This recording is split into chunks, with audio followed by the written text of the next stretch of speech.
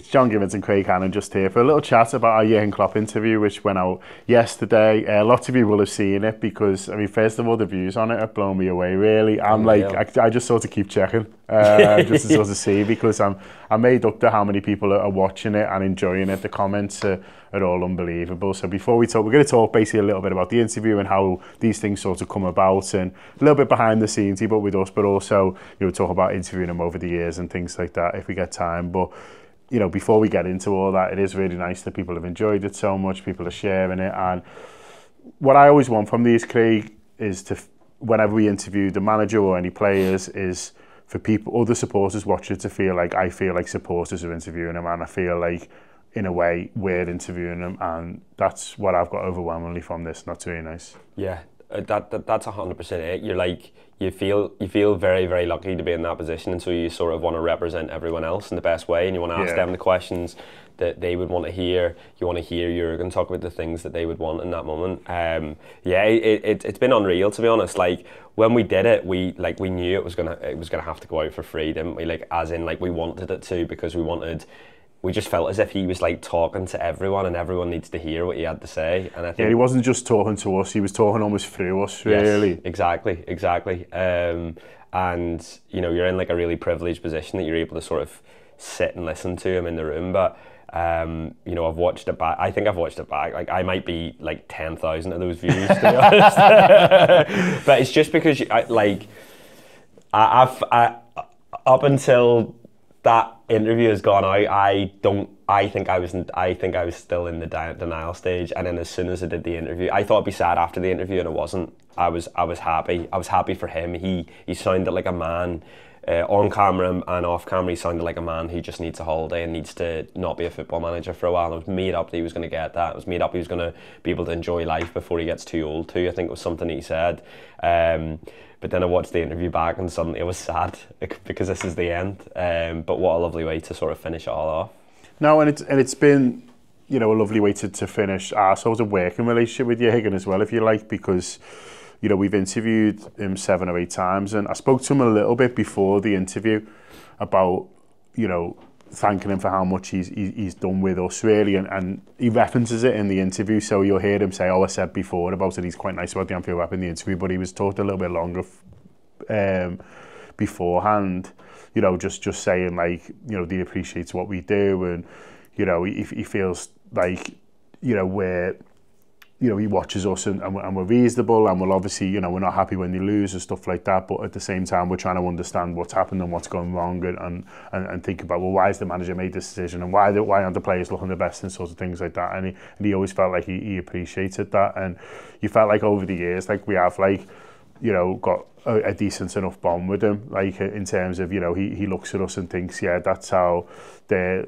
that's how I think supporters should sort of be, really. And obviously it's not just us, but he's like, he feels like we're a good example of, like, supporting your team, I suppose. Yeah, I think it's the support. It's absolutely the supporter thing. I think throughout the years, like, you know, when we've done interviews with him, when we've been speaking to him, you very much get the feeling that he, like, enjoys speaking to us, because, like, quite often he wants to hear about our experiences as fans, because, you know, that's he's getting a different experience within the stadium and so on.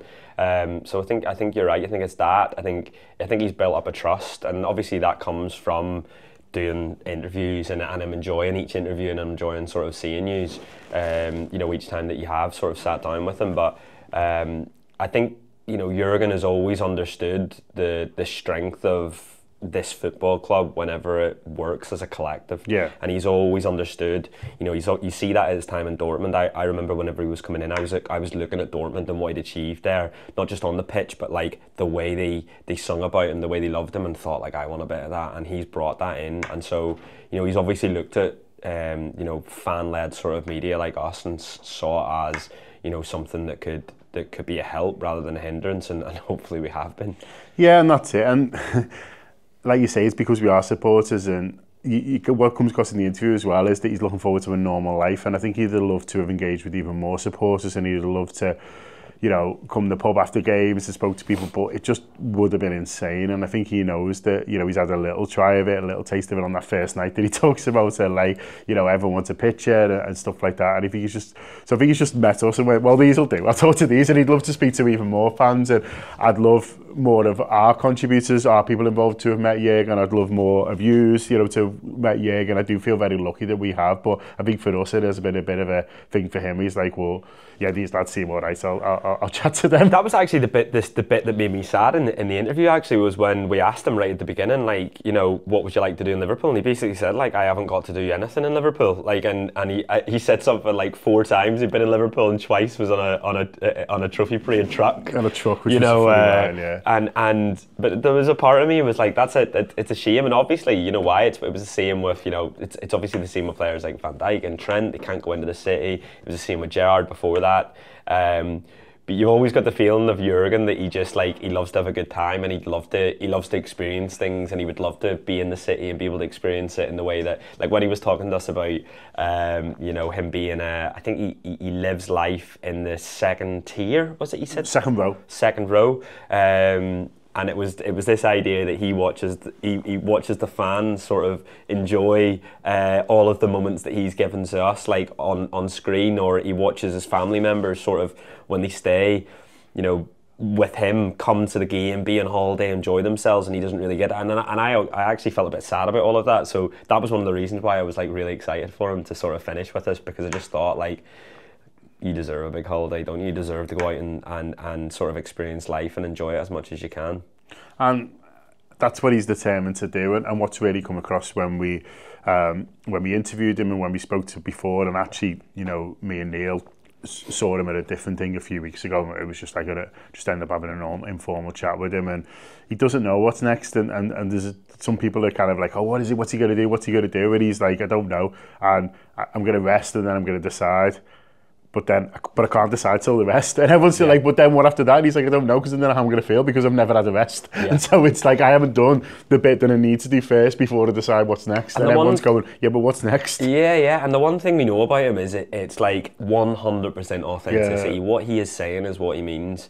You really got that sense in the interview, and hopefully you do in the video, is he doesn't know. He needs a big rest. He looks and sounds like a man who needs a big rest, needs a change. He says he'll work. He says he'll do bits of work, but whether it's football management in the future, I'm not sure. But one thing he can sort of be sure of is that what he's saying to us is completely honest. We've always known that about Jürgen.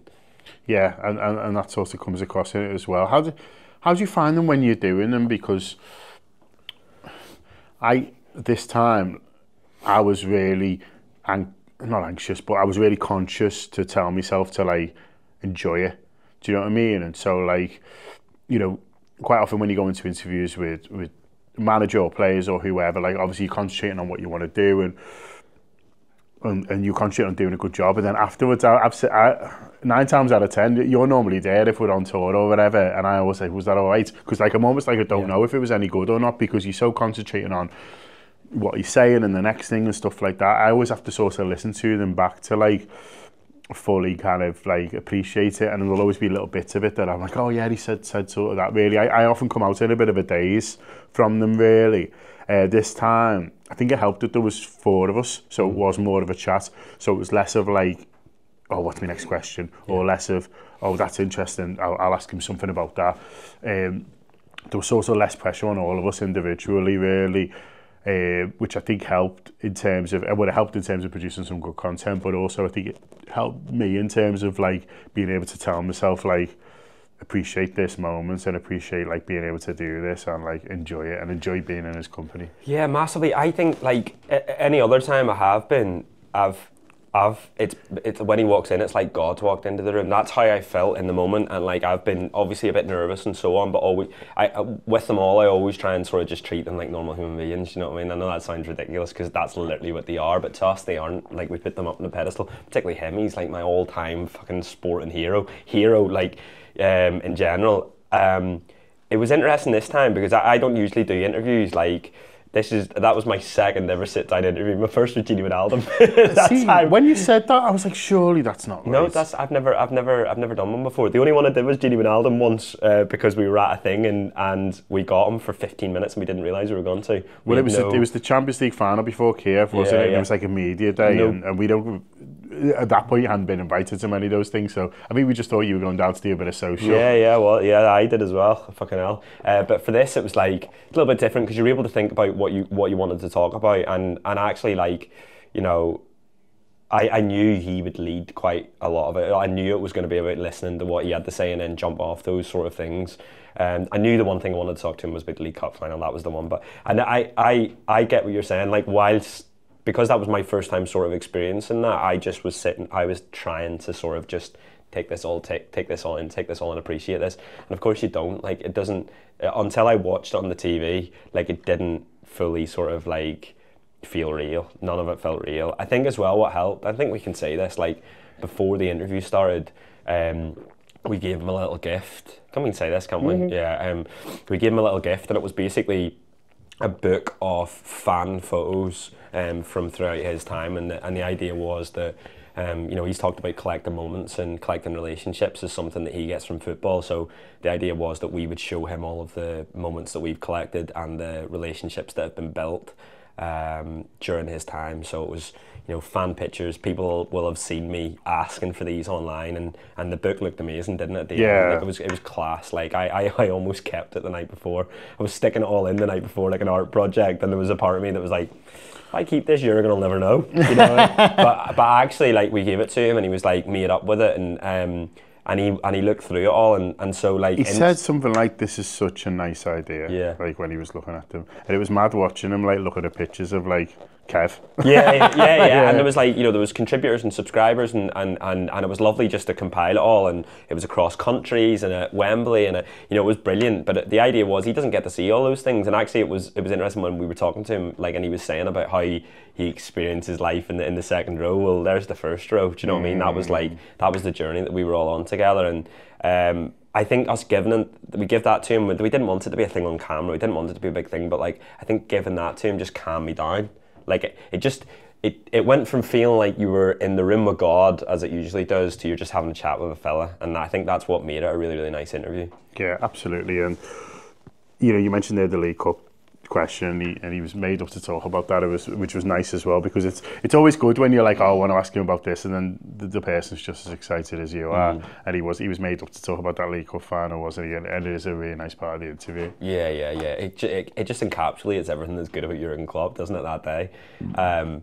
And I don't know about you, but, like, with those, you're like sort of, the whole way through, I was making sure that, because you're in a room with Jürgen Klopp and you're sitting down with him, you might never do that again, and there's a part of you that just wants to chat to him, do you know what I mean, isn't there?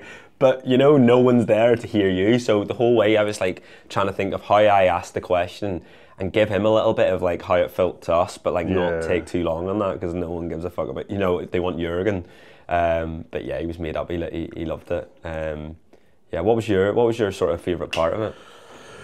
I really liked when he talked about Trent's mum. Yeah. I really liked that, because so I asked him a question about, like, what you're most sort of proud of, really, and he said, well, pride's not really the word he'd sort of use, but he talked about, you know, because I talked about, is it the trophies, is it the famous nights, is it the wins, is it developing players, and, you know, he talked about the fact that, you know, Trent's mum had come in and, you know, and basically told a story that when he was younger, and she was younger as well, someone had said, oh, he needs an English manager because if the foreign manager won't give the academy a go, basically. So when Jürgen came in, like, she was shitting herself a bit, and then obviously, you know, Jürgen's given him everything, hasn't he, and backed him in tough times, and so just saying thank you, really. And it's just a reminder of the human side of football. And that's what Jürgen, you know, is good at generally, and what Jürgen really appreciates is that, you know, is that, like, life can be very different, and you need a bit of luck, and you need someone to back you, and that's the case for anything, any part of life, really, isn't it? Do you know what I mean? Like, you know, we've got to now, and, you know, we've worked really hard, and we've worked hard in the relationships with Liverpool and with Jürgen, which is, you know, why we get there, but we're also lucky bastards, really, aren't we? And I think you know, that's how they sort of see themselves a little bit as well. And so it was a reminder that, you know, there's personal stories, and Trent's mum, at the end of the day, is just a woman who had a kid and wants the kid to be happy and wants what's best for them and wants all their dreams, whatever they are, to be sort of fulfilled. And that was really nice. That you know, it was a nice sort of personal story that, like, you've not heard him tell before, because it just happened, and so that was nice. Yeah, it's like how he impacts the people, even indirectly, like because he talked about Trent's brother as well, and about how like his career off the bat, and how, like, you know, the Trent coming through, and then how that impacts that, and so on. And that's like a really nice. I mean, that's the thing I always think about Jürgen, is like how many people's lives have been impacted by him that he'll sort of never know or never understand, whether it's their career, whether it's their personal lives as fans, the experiences, the places we've gone, the relationships we've sort of built because of him. But yeah, no, I loved that bit as well. Absolutely. So you're after my job now? Do you know what? I might. It's easy, lad. That might be me, you know. I'll just retire. Maybe, and just start and end on that, really. Yeah, the Gini Wijnaldum one wasn't. I'm not putting that out on the YouTube. That's not on LinkedIn. Yeah. Do you know what? I really enjoyed it, but I enjoyed it because there was the three of us, rather than, like, you know, I wouldn't be able to enjoy it if it was just me and him. Like, even though he's your mate.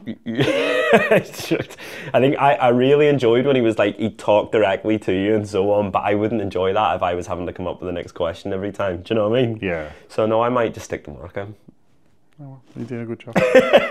I hope you've enjoyed that. Listen, if you haven't watched the interview yet, then do. It's fantastic. It's 46 minutes. It's just three Liverpool fans having a chat with Jürgen about all the things that we've done together, all the things that have happened in his time, and all the wonderful memories that we'll share forever.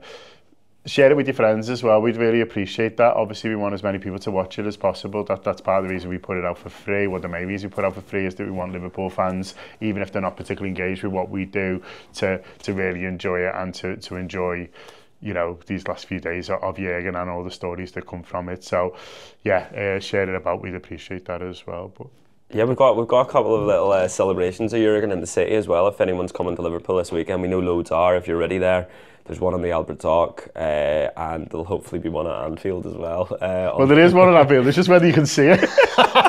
There's a container in front of it at the moment, so hopefully it'll be there for you to be able to get pictures and stuff like that. But if you take a picture in front of it, tag us in it. We're going to give. We've got a 3-litre pint glass of. A Erdinger pint glass that's signed by Jürgen that we're going to give to our favourite one. So, yeah, just tag us on social and any pictures. Yeah, there you are. Hope you've enjoyed that. Up to that. 9 years, oh my God, so many things happened. Going again to the final. It's incredible. Come on, what a story. Barcelona only happened to us. This generation, us who watch it now. So these special stories, nobody can take away from us. Somebody would have told me that I will feel 9 years later the way I feel now. I would have said, that's actually, I don't think that's possible. You are a really special club. We turn all together from doubters to believers. So the main message is keep believing and you can keep changing the world.